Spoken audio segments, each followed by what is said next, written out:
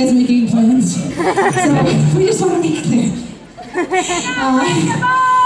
Okay, guys, I just also want to take one more chance to pour out to you how much we love this festival, Rock the Hills, and here in the Hocking Hills, and the Unbreakable ministry, and how much they do. I don't know if you know about this when you just came to the show, but this afternoon, they were working with the disadvantaged youth in the area who need new shoes for school.